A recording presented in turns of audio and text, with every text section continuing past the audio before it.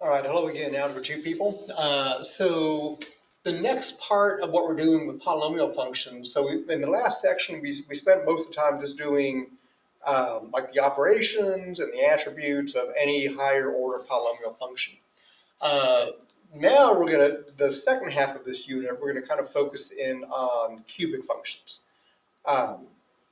So the first part of this today, we're going to talk about what the cubic function is and the transformations super fast, because it's something we've done before with different functions back at the beginning of the year.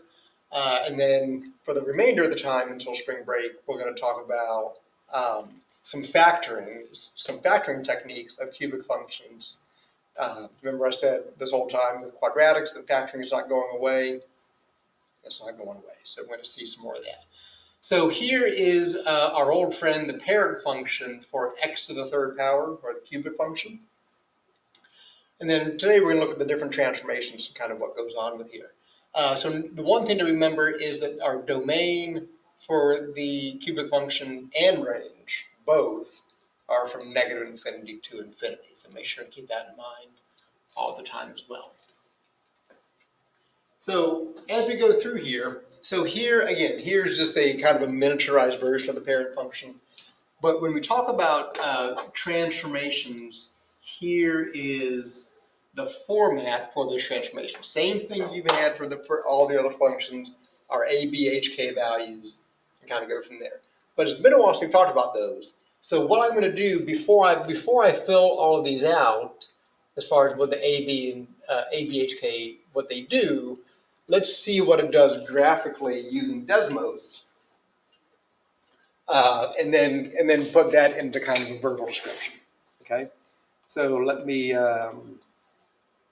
get this up here. So you see here is our parent function. Oops, no, it's not.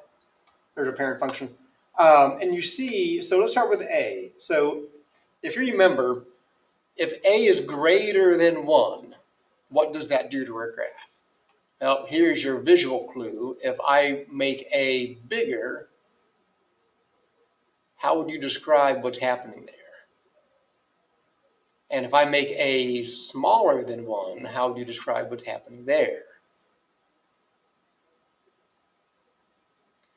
So what we call that's either a vertical stretch, if a is bigger than 1, or a vertical compression, if a is less than 1.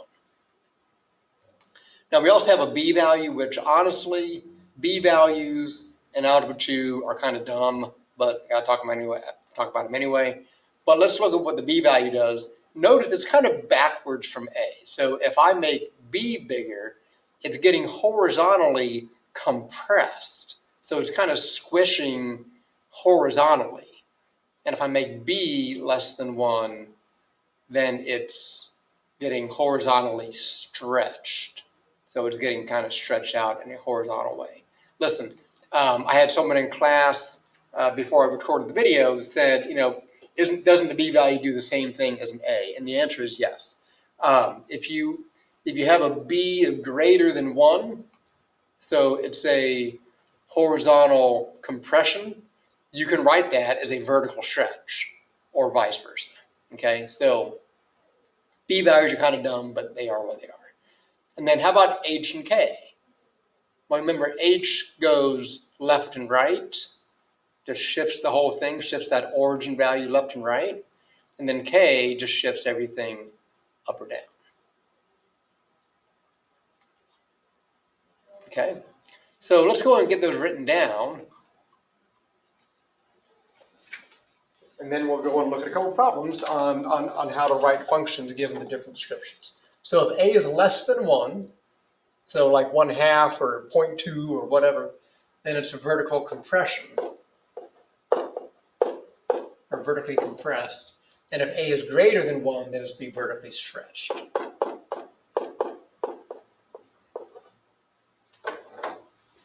And then the b value, again, the b value is kind of dumb, but it is what it is. It's basically backwards from a.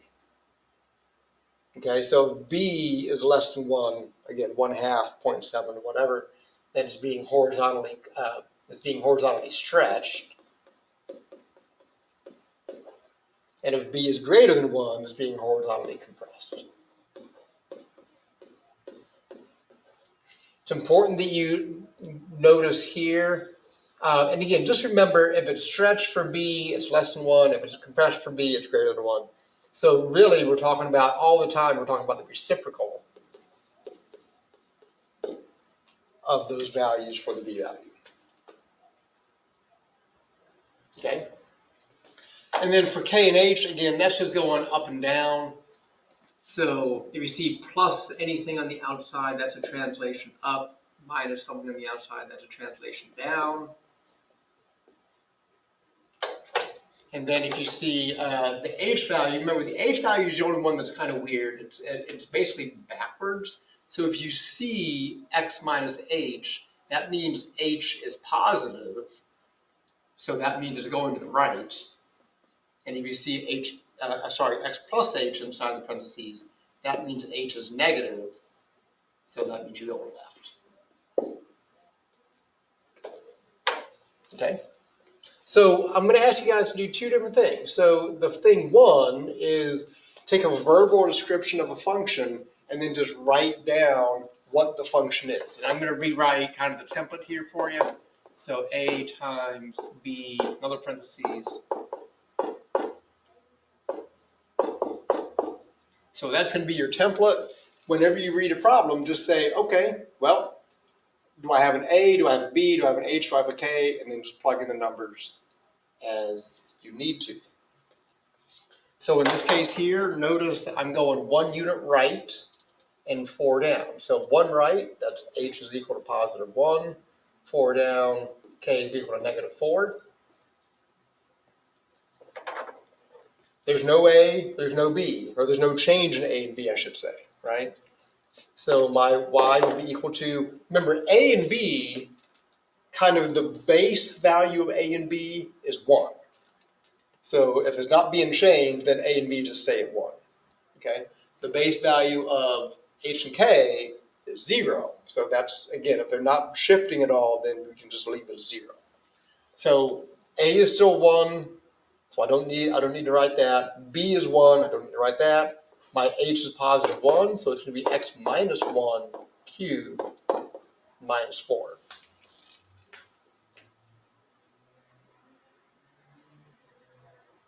And I just realized I forgot one box up here. I forgot the reflections box. And to be honest with you, I'm going to take out that negative inside the parentheses because, again, it just doesn't matter for cubic functions. If you see a negative sign in front of the X, in front of the parentheses, that just saying it's going upside down. So it's reflecting over the X-axis.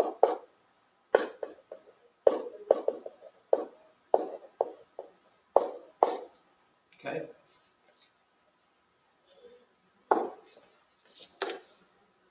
So now that we know that, so now we look at number 2. The parent cubic function is reflected over the x-axis, what we just talked about, shifted 5 left and 2 down. So that means H is negative 5 going left and K is negative 2. And is being reflected, so my function would be negative 1, or just negative x plus 5 cubed minus 2. And that's it.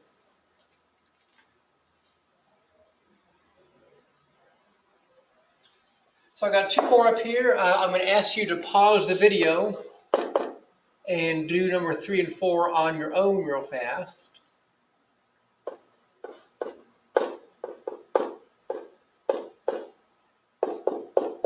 And if you need to go back a little bit just to see, there's a template again, but if you need to go back and review what the A, B, and HK values are, you can certainly do that. So I'm going to have you pause the video, and I'll keep on going here in about 15 seconds.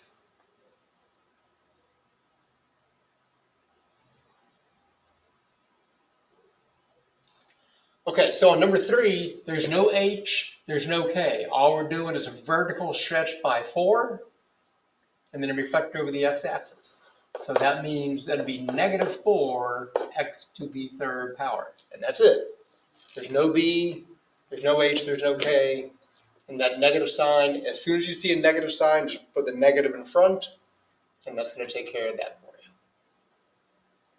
And then on number 4, it's horizontally compressed by a factor of 2/5, and then shifted 3 up. So The 3 up is the easy one. That's k is positive 3. But this guy here, remember, on that first page, if you need to rewind and kind of go back in the video a little bit, remember the horizontal compression, it's backwards. So we talk about the reciprocal. So V, in this case, is actually 5/2. Because we know for a compression, it's got to be bigger than 1. So my function here would be written as y equals parentheses 5/2 x cubed plus 3. Again, there's no h value, so I don't need that second parentheses. There's no a, so I don't need anything out from. No reflection, stuff like that.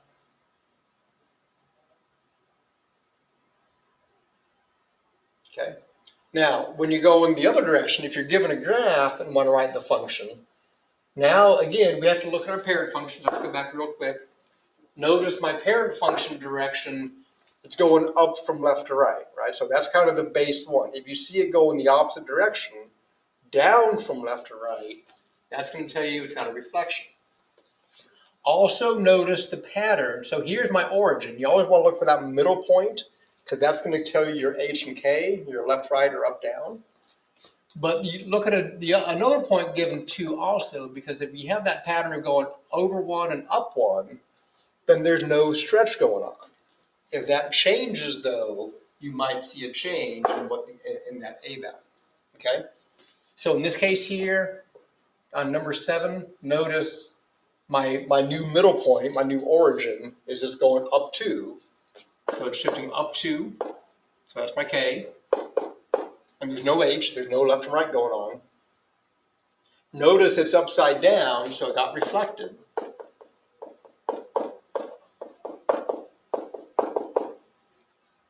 And that same pattern applies. So I go over 1 and up 1, over 1, down 1 to that point right there. So there's no other stretch. So that's all that's happening. It's going up 2 and it got reflected. That's it. Okay, so I would write that as y equals negative x cubed plus 2. And that would give me that function.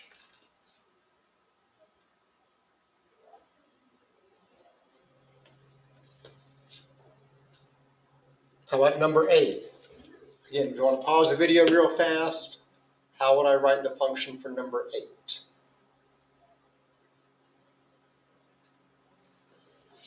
So we look at our middle point, our new origin, basically, and we see it's gone right 2. So that's our h, and it's gone up 1. That's our k. And it's going the same direction. It's going up from left to right, so there's no reflection going on.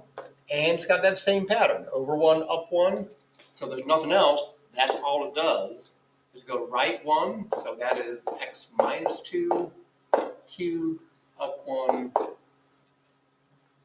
plus 1.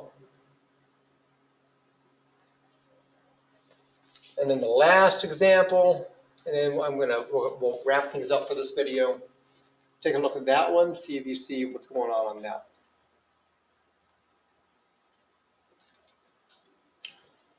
So we see our middle point. Again, all it's doing is going up 1.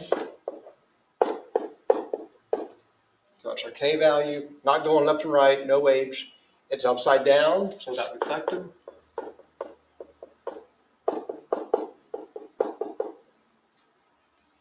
But here, notice, instead of going over 1 and up 1, this is going over 1 and up 3. So that is your vertical stretch. Okay? You're not going to see a horizontal stretch because, again, they can be written as a vertical stretch. So it's a vertical stretch of 3 because it got kind of stretched out by 3 units from that same kind of pattern.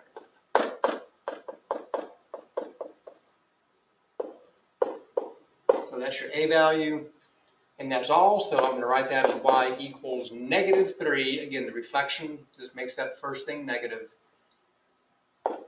X to the 3rd power plus 1. Okay, so those are transformations of cubic functions from a verbal description or from a graph.